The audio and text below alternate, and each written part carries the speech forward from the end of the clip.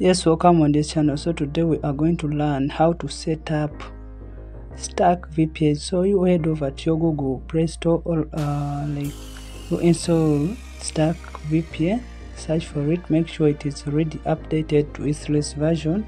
Click on open to open the app. So it has a variety of setting types, but for today we are going to learn the custom setting.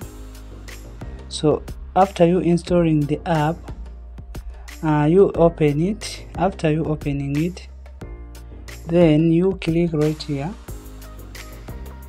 and then you select custom settings, as you can see here. So after you selecting custom settings, you click right here on the three lines. Actually, you subscribe on this channel before we move on. While I'm giving out steps, I always forget to remind you, but you subscribe for more content. So when you open, when you tap on the dots or the three lines, you tap on custom setting. So when you reach in custom setting, you will land here. So as you can see, you will find TCP. Also you will find TCP, then you will also find SSL. For the purpose of this video, we are going to set SSL. Then here we are going to enter the custom setting. Then here we tick this, we enter this.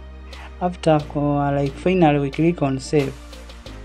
So here you need the working SNI for your country, whereby I will leave a video in the description, and then you will use that video. Then you learn how to get one so that you set up this app. So after you entering the SNI here, then only you have to do is to click on save. So let me do it very fast. So after you clicking on save, the app will take you to the main. So after you entering the whatever setting we have done, then it is your turn to tap on the start button. But here comes the trick that you have to connect this app at least 5 or 10 times using trying one host or trying that same host. You try it 5 times plus to make sure that it is working or not. Reason B is that V2 changed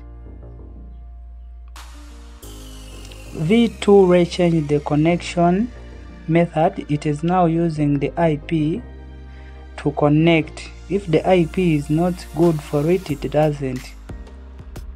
And if you need to know how to fix that issue with the IP, you will find a video in the description there. But what I can tell you is, after you entering the setting, you tap on connect, and if you find that it is not connecting, but the host you are sure or you are not sure it is working, watch the video linked in the description. Learn why is the host not working. The host may be working, but when the IP is not supported, when the IP is not suitable for the host. So you need to watch the video linked in the description. You learn how to change the IP, then you will be able to connect this app like the way mine is connected right now. So make sure to watch the video linked in the description. Shalom.